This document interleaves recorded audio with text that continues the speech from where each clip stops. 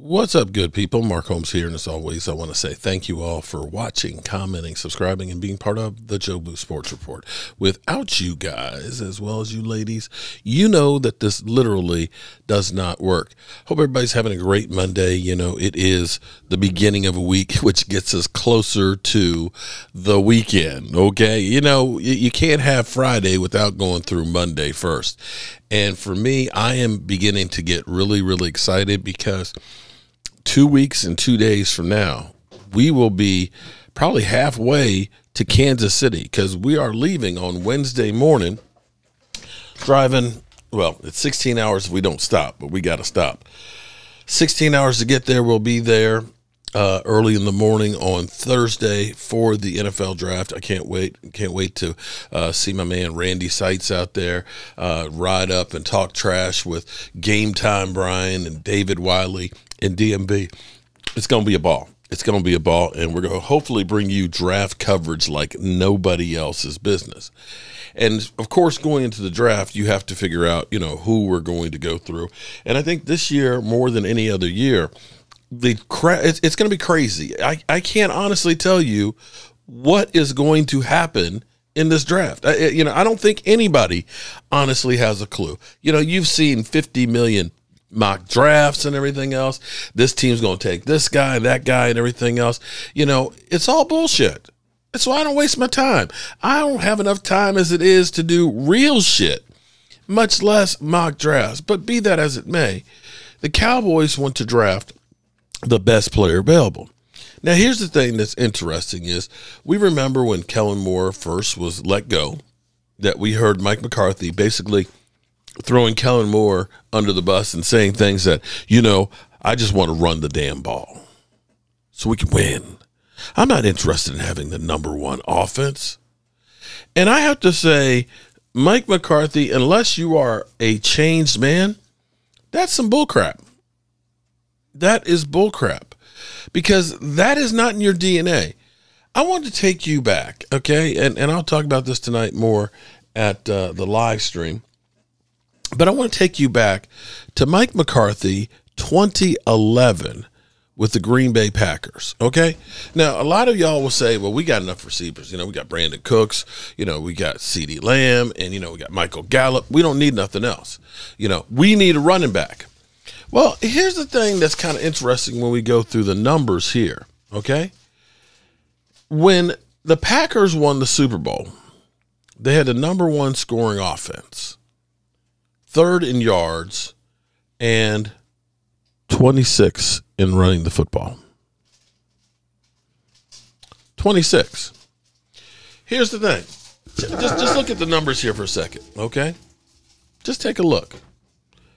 They passed for almost 5,000 yards. They ran the ball about 1,558 yards. It was running by committee.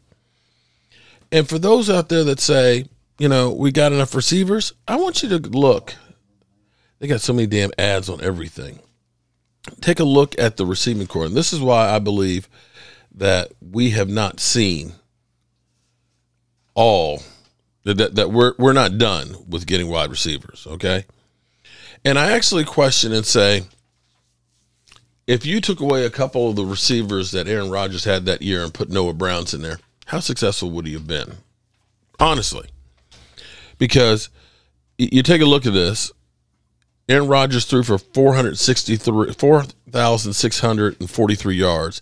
Even Matt Flynn threw for 518, right? They had 51 touchdown passes. 51. Now, when you go down and you look at this, their leading running back was Ryan Grant, who had 2 TD rushing, 2 rushing TDs, 559 yards. They also had James Stark, 578 yards. They averaged 4.2, 4.3 yards per carry. And then Aaron Rodgers, 257, John Kuhn, their fullback, 78, and so on. They didn't run the football. They didn't.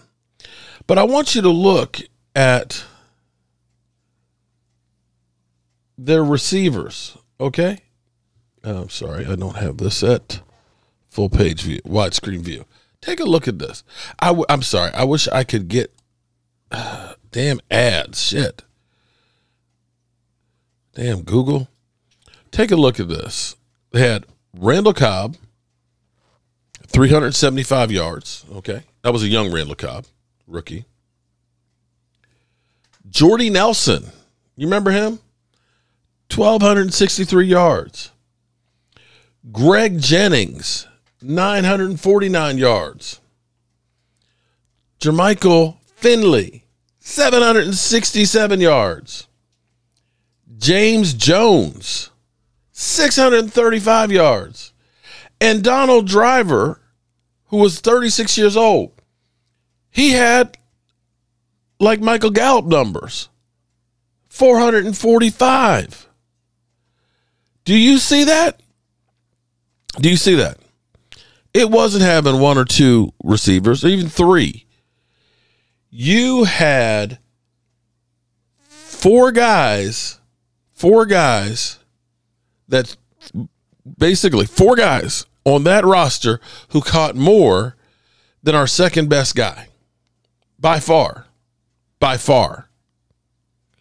So looking at this, and you hear Mike McCarthy saying, I just want to run the damn ball, and we need to go ahead and get, Bijan Robinson.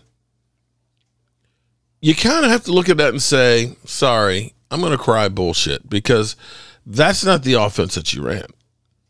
That was throwing and throwing and throwing. And here's the thing that I look at this, okay? Now, you can say that CeeDee Lamb is as good as anybody that was on that roster. But there is no receiver that was on our roster anywhere close to Donald Driver, to James Jones, to Greg Jennings, Randall Cobb. You see all those receivers? So that's why you see the Cowboys still bringing in wide receivers, and why DeAndre Hopkins rumor doesn't die. You can best believe that Mike McCarthy is looking for more receivers. Like I said, we'll go into this more tonight during our live stream, but he is definitely, and I mean definitely, pulling our leg when it comes to wanting to just run the damn ball. Anyway, I'm going to be getting ready, and I will see you guys in a bit. I have a video of Michael Irvin that was, oh shit, oh, fuck, damn, ow, that hurt, damn, fucking wind.